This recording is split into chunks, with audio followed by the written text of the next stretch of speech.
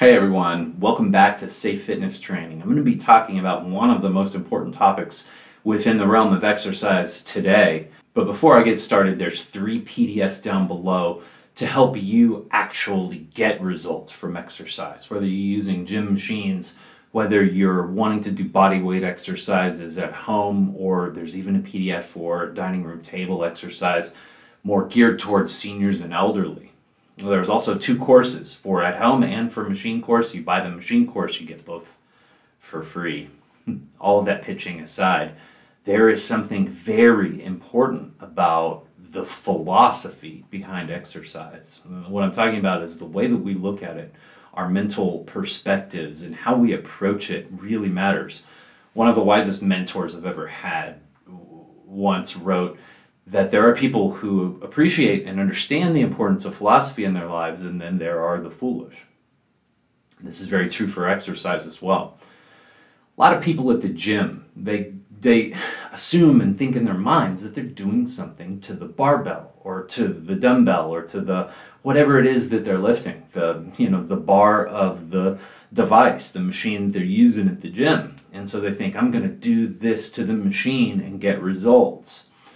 But what we're actually doing, or what our goal of exercise is to create a stimulus on the muscles. We're working on the muscles, not the weights at all. The weights are just the delivery mechanism. When we all know too that we can simply resist against an immovable object and still get incredible hypertrophy results from all of that muscle growth. You see people thinking that the amount of times that they lift this barbell magically will do something to their body, and these are also the folks that really haven't seen results in their own lives and bodies, and so it's this whole working against oneself when going to the gym feels really counterproductive until you view it in a way that actually improves your body, which is that the workout itself is a stimulus. And what this says about the whole entire workout as well is that we need a whole lot more rest time than people automatically would assume. Making weights go up and down is a terrible way to describe exercise, because if that's the objective, then we'll do anything to move those weights up and down. We'll use the wrong muscles, we'll put our neck into it, we'll use momentum, we'll throw our hips into it, we'll do this number. All of that's unsafe, unnecessary, unproductive, and it's not helping to grow the muscle in the area that we're actually looking for. Bicep. Of course, what this looks like is very slow reps. This can be 5 seconds. I tend to move with 10-second reps. It's pretty simple.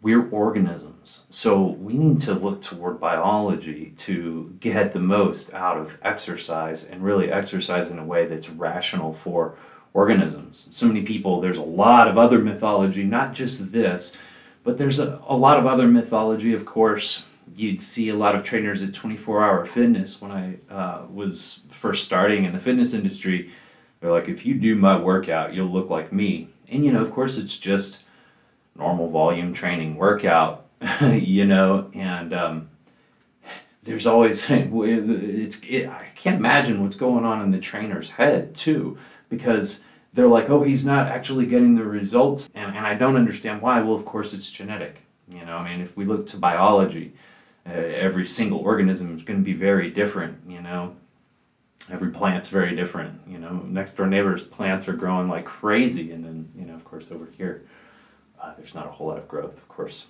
the pot has to do with that. So we're talking about the environment here for humans as well. The organism really does matter. Genetics are the #1 reason that you don't look like Arnold Schwarzenegger. I don't look like him, There's something that we always go for within the realm of rational exercise. As fitness trainers, we will tell our clients to focus deeply on the muscles that they're using, creating that mind-muscle connection while they're doing these slow repetitions. On one hand, this sends 30% more electrical signal into the muscles from the nervous system, but on the other hand, what you're doing is you're really priming your mind to understand that this is something you're doing to your muscles. It's not something you're doing to the dumbbell or to to the machine, to the leg press, or whatever it is. Those are just tools that are acting on your body. Another good way to express this, I'm a guitar player, and if I was to play all day, every day, my fingers would be bleeding. It would be too much stimulus in order to get a callus. Of course, the adaptive response is the callus that we build from playing guitar, and it's simply a side effect. So it's very similar to the way that exercise is the stimulus, and then the adaptive response is like everything you get from it, which is hypertrophy. Muscle growth is a side effect from exercise, from the stimulus itself. The workout is actually a negative threat on the body. What it does is it sends a signal and it says, look, in order to sustain this type of existence, you have to build, grow, adapt in order to maintain this type of activity.